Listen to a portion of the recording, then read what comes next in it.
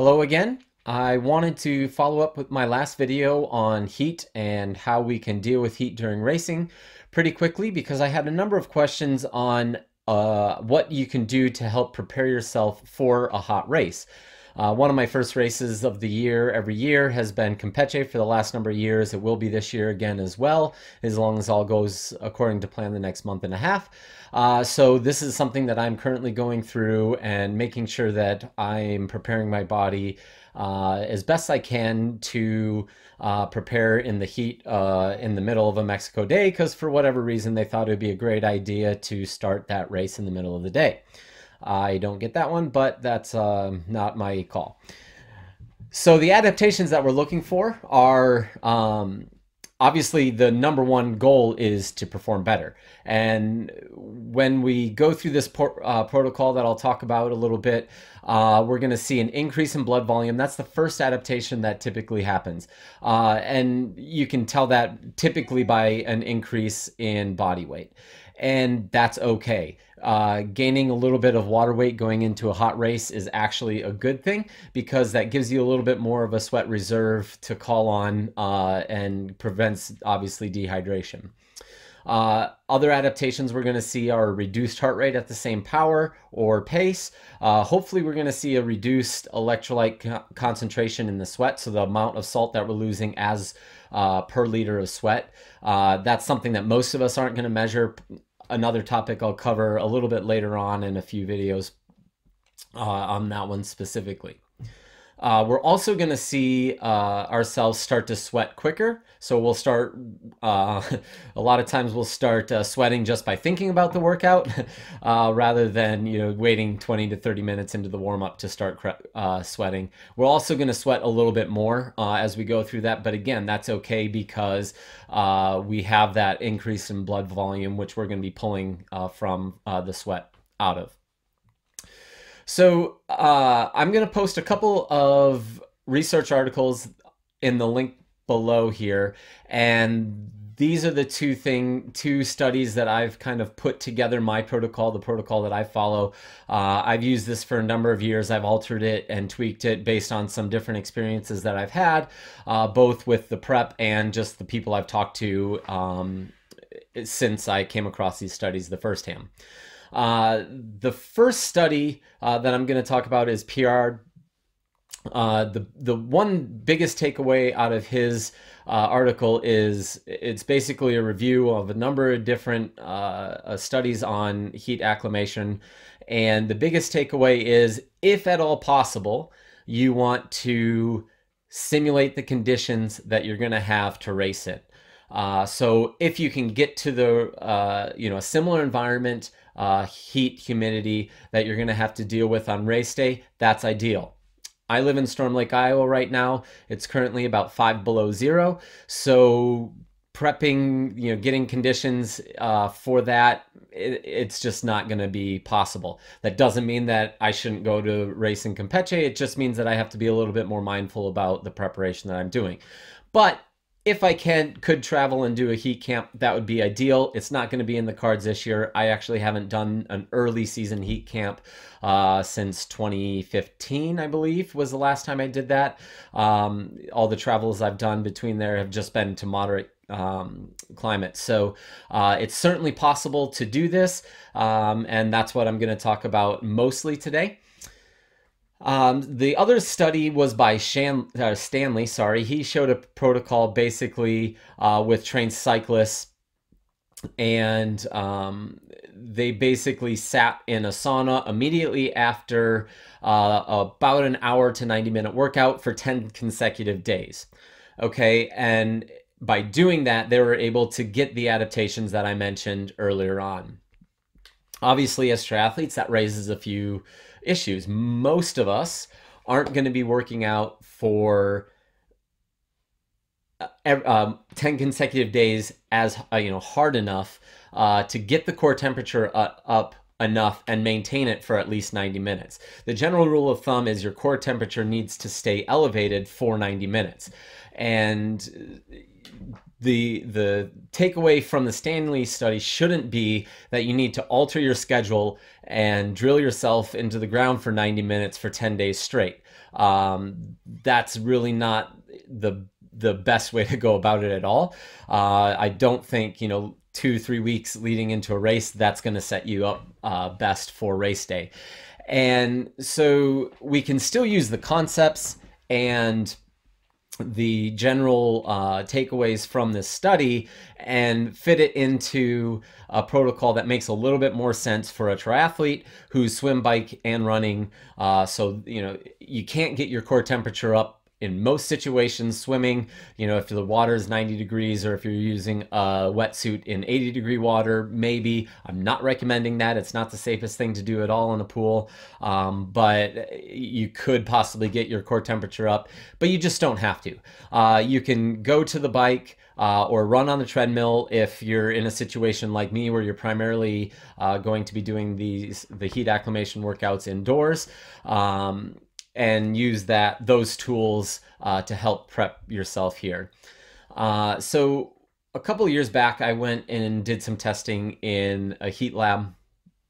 And after the tests, I was able to just go back and forth with the people that were actually administering the tests there and just have a good dialogue with what they're seeing and what they would recommend for athletes such as myself, or maybe even an age group athlete who isn't working out, doing a swim, bike, and run in 10 consecutive days. So basically what they suggested is to, use the same general principles that in the study that I talked about before, but if you do 4 to 5 days of heat prep in a 7-day period, so 4 to 5 days a week, and then continue that for 2 to 3 weeks, you'll get to the same level of adaptation that the cyclists did in the Stanley study in 10 consecutive days.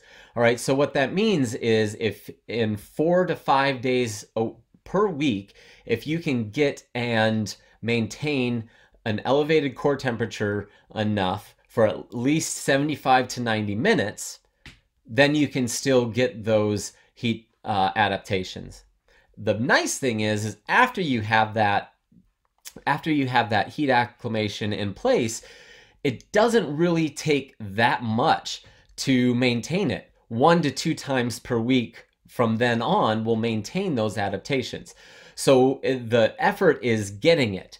And that also gives you a little bit of leeway so you can do it a little bit earlier on in the build and still get the quality workouts that you want to do the last couple weeks leading into the high priority race for you, right? Because when you're doing this heat acclimation, it's going to take a lot of energy out of you, and your workouts might actually suffer a little bit. Your recovery is going to suffer a little bit, and so you just have to be mindful of that. And so doing this a little bit earlier in the build and then just doing 1 to 2 sessions per week afterwards is going to be more than effective in maintaining those adaptations that we're going for.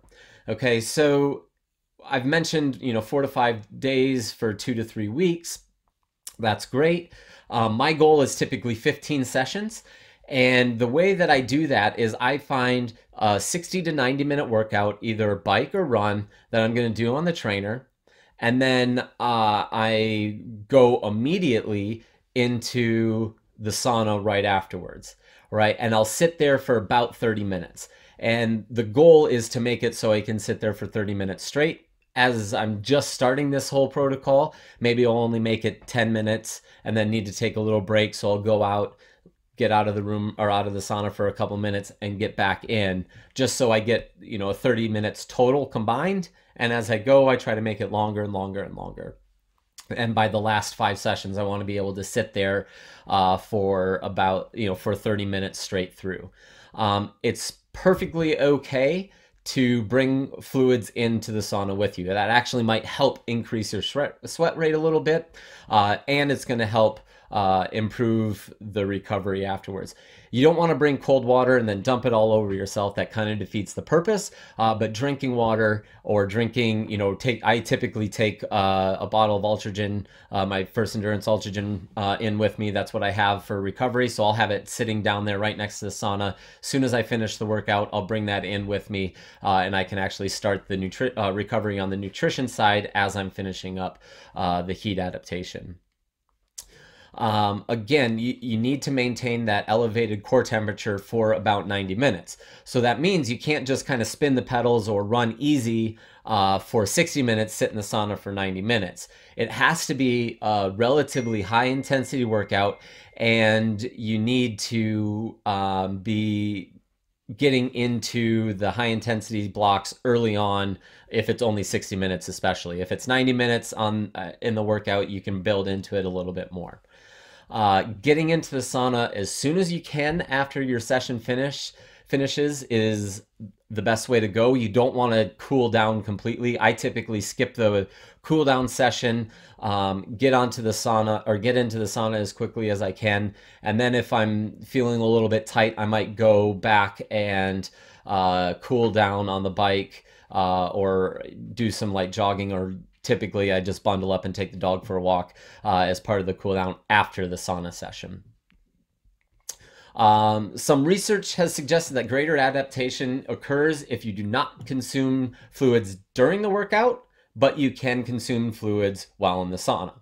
Okay, it's really important here as you're getting into the sauna protocol that you're paying attention to your hydration levels. That means monitoring your urine color, weighing in before the workout, and then after the sauna session. And you want to consume about 150% of the fluids that you lost, or the total weight that you lost. So if you lose 4 pounds during your workout and your sauna session, you want to drink a total of 6 pounds within the next 2 to 3 hours, or maybe even up to 4 hours after the workout. That way you're trying to stay on top of it.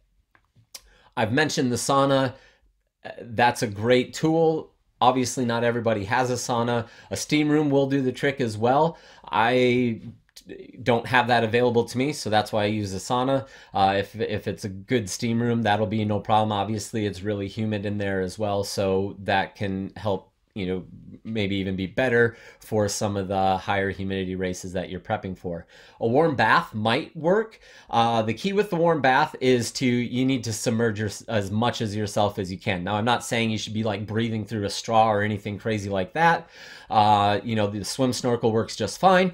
I'm kidding, you don't need to do that. But you don't want to sit with just like your waist out of the water. You want to try to get your core and your torso submerged as much as you can.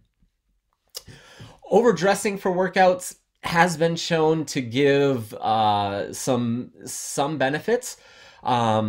It just hasn't shown to be as effective as doing the actual workout at the prescribed intensity and then hopping in to a sauna, steam bath, or regular bath regular bath immediately after. Personally, I might start off overdressed to get my core temperature up, and then once the interval starts, I'm going to typically go down to what I would normally wear, because I want to be working out to get faster, not just to be hot typically. So I don't want my workout to suffer so much because I'm dressed too much. Plus, it brings me back to my wrestling days and cutting weight and all those lovely times. So I've had my fun with that. So I typically try to just be dressed normally during the workout and then maintain that core temperature for longer afterwards. Finally, it's important to use your brain and listen to your body when doing any heat acclimation protocol. Never push to the point where you start to feel faint or start to pass out. No, I'm not just saying this so you don't sue me, but please don't. But you can easily overdo things if you're too aggressive, too fast with this approach. So just ease into it, be smart, listen to your body, and yeah, I hope this helps. Any questions, leave them in the comment section below.